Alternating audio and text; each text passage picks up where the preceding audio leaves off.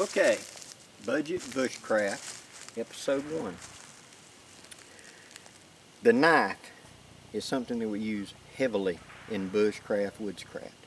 It's used for food preparation. It's for crafting off the land those items and tools we need for our hobby.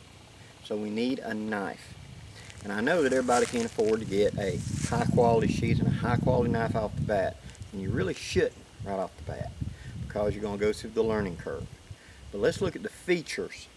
Okay, I want a sheath of some kind that's going to protect this knife, keep it from damaging, and more important, keep it from damaging me. So in my awkwardness of learning this, if I stumble and fall and it hits a hip or whatever, it should not do anything but bruise me. If the knife will come through it, that's a no-no. Okay? Second point, I want the knife to be of a size that fits my hand. No big old huge bohunker, no itty bitty 1-incher. It's whatever fits my hand so that I can control it. Point 3, and this is a big one. I want the back edge of that knife to be 90 degrees as a scraping tool. Okay? So that's important. And finally, since we're talking budget, it has to be at a price that I can afford. And in the beginning phase, step 1, it has to be a knife that's dang near disposable. It's got to be something that if I screw it up and I break it, I'm not out a month's wages. Okay? It's something I can replace. Now, Mora is a great knife, and we're going to go to a Mora, but not right yet. For Miss Chelsea, we've got another knife that we're going to start out with. And this knife is, and you're going to laugh, this knife. It has a hard sheath. It's going to protect the knife and keep it from coming out if you fall on it. It's got good retention and the knife sticks in. It's got an easy belt loop for sliding onto the belt, and it's also light enough it could be hung around the neck. And it's got this split in the back where you can slide it over a button or something like that, like on a inside of a haversack you sew a button and you just slide that button over there and keep it in position inside the haversack. Now what is this wonder? No, it's not a Mora. This is a, I think it's $3.98 bait knife at Walmart in the sporting goods department. It's a hard plastic with a rubberized handle on it so it fits the hand and it's not slick. This rubber will keep it from sliding around in the hand. It does not have a 90-degree edge. It does not have a good point. And in the right light, you can see the edge. It is dull as butter. It's one stake up from a kitchen butter knife. But we can do something about that, can't we? Because we're bushcrafters and woodscrafters. And we take what we got and we make what we need. So what we're going to do is we're going to turn this into something more useful. Now I want that 90-degree edge. So I have a file. A coarse and a fine tooth file. So I can do that work. Now, how am I going to get that edge on there? Well, I can do it one of several ways. I can either take the file and lay it down on a flat surface and put the back up there and just start sawing on it, or I can clamp this into something or put it against something and go across it with the file to create that 90 degree. And that's what we're going to do. Now there's a technique to this beyond just going that way. Since myself and Chelsea are both right-handed, that means that when I take the knife in my hand and I roll it over to the back edge to use as a striker, the burr needs to be to this side of the blade so it's facing forward and digs in better. If I file it the other way, I'm kind of on the back slope and it doesn't dig in as well. So I want to file it this way so that when I go to do, that edge is cutting better, and that will put that cutting edge to that side of the blade. So let's get started. I clamp my little hand vise up on the edge of the bench right here. I'm going to take the file. I'm going to start with the coarse side. I'm going to go across, starting at the back, and go straight up that blade, keeping the file flat. It'd be helping if you'd lock that down, Blakey. There we go. Get long strokes. And go all the way to the tip. Okay, now, when I pick my finger on that proper side, I feel a little raised lip. That's what I want. More back here. Definitely more. Now flip the file over to the fine side, right here. Clean it up. I still want to leave some file marks, but I don't want any rough file mark. Now, feeling of it, I do have an edge now all the way. So, take it out of the vise. Feel of it. Wipe it. Make sure that it's not just dust I've just created, this what I'm feeling, but is actually a burred edge. Now we do a quick test. I picked up a stick off the ground over here, bearing down. See, it is shaving down through there. Notice how I'm holding it. I got my thumb on it and my fingers out of the way, and I'm bearing down, and it is throwing shavings down here onto the table. So I have created a sort of 90-degree bevel back there. Now let's talk about this edge, because there ain't one. So I want to put an edge on it. And to save time on steel, I'm going to use this file. I'm going to shift over to the fine side.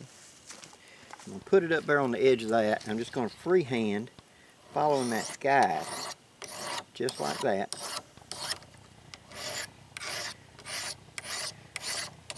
This is not a beginner skill. This is a skill you get from years and years of being poor and having to do with what you got. Now, I've got a thickness of a dime bevel the whole way right there. Now, if I hold it in the light and roll it, I can still literally see the edge. You know, it's still dull right there. That's okay. I'm now going to turn the file around, and I'm going to pull it back the other way.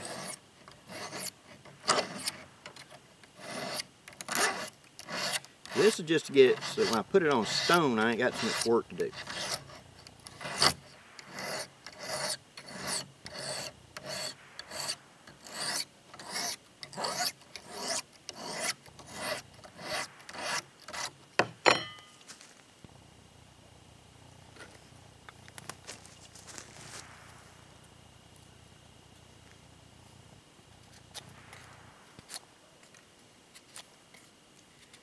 Alright, it's starting.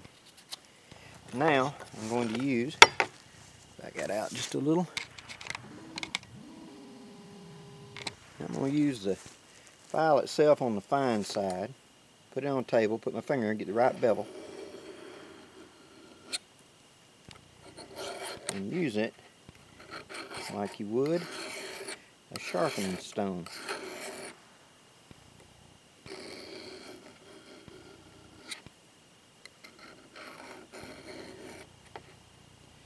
I'm looking for a coarse edge that will basically just shave paper, so that whenever I actually go to the stones, I got something to work with. That tip right there, I'm going to choke up on the blade, get that tip. I can tell that tip ain't nothing.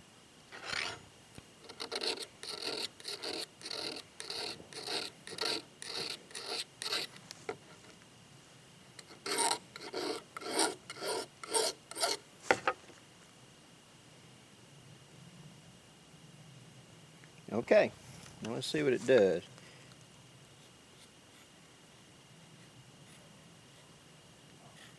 Now, I can push up a little feather. See how I'm walking down the blade to see how each section does? Make sure I ain't got just a super dull spot or something. That tip still needs work, but I'll do that when I get up there on the stone. So you see, relatively easily, what I've done with that. Now with nothing but a cheap little quick hand vise, and you don't really have to have this. I file that every woodscrafter needs, a good file, and a really cheap knife. I've created something. I've now got a back edge on it that actually has got a little burr. I'll need to redress that from time to time. That will wear down. This knife is not going to hold that burr for very long. When I feel it, I can feel the 90-degree of it, but it's not great. But for what we're going to do, it'll work. It would not do anything. Now it'll throw sparks. Before it was just totally going to slide. But now I've got an edge up there. Now I've got a little bit of an edge on there. And I'm going to go home and I'm going to get on my diamond hones and I'm going to hone it up. I do not want a razor with this, because I want a good, robust, difficult to harm edge that will be good for bushcrafting initially. Because if I go and make a razor out of that, a thin razor edge bends easy and is not good for a beginner because they're bearing down and they're unsure. Remember that awkward we talked about? And they're bearing down too hard and they're pushing sideways wrong and they're twisting as they go, and a thin edge just gets all out of whack real quick. So I want a more robust working edge right now. As their skills improve, we'll go to a sharper knife. Now, my personal experience, when I was 5 years old, my grandfather gave me my first knife ever, and it was a Barlow pocket knife. And I wanted a knife because I watched the old men sit there and whittle, and I wanted to learn to whittle. The basis of all knife skill was you'd sit there and you'd watch, you'd learn, and you'd hands-on practice. Well, Granddaddy said sure, and he went there and he pulled out an old Barlow of his, one of those $5 at a hardware store Barlow knives. He showed me it was so sharp it would shave the hair on his arm. He stuck the tip in a vise and snapped the very tip off because I couldn't stab myself. He rounded it off. You couldn't stab yourself. You could cut yourself, but you couldn't stab. And then he dulled it. He dulled it. And he gave it to me. He told me, start sharpening. When you get it to where it'll cut paper, I'll teach you. Well, I spent probably 2 weeks, maybe close to a month. I saw it on every rock, piece of concrete, anything metal, trying to figure out what I was doing until finally grandmother took pity on me and showed me how to use the bottom of a coffee cup and a file to at least get a semi-edge on it and touch it up. When I went up in front of my granddaddy and sliced a piece of newspaper, he smiled, he hugged me, and then he said, all right, now let me show you how to really how to sharpen a knife, and he taught me. And that's what he taught me. You don't want the sharp edge to begin with. You're going to mess it up. You want more of a robust edge.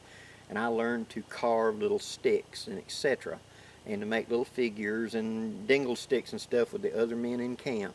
And that's how I learned. As my skill increased, my knife increased.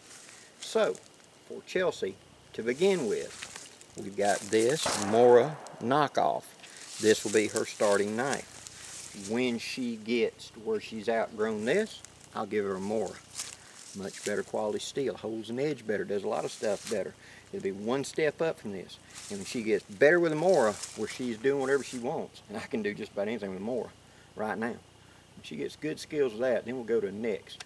Ultimately, she'll end up with a good quality knife because she'll have the skills to use it. Hope this gives you some ideas, guys. Please hit that like button and subscribe because we got a lot more videos in this series coming. I don't know how many is going to be in this series. This was episode 1, but I'm figuring it's going to take me at least 50 episodes in order to get Chelsea completely trained and outfitted to be an independent woodscrafter. And I'd like for you to come along.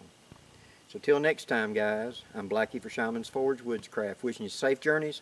Have a great day, guys.